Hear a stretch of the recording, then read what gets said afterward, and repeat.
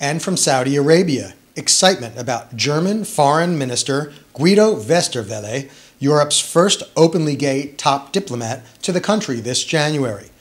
Much hope surrounded Westerwelle's appointment in 2009, but that quickly turned to criticism when he did not more actively take up the cause of gay rights around the world, and especially in the Middle East.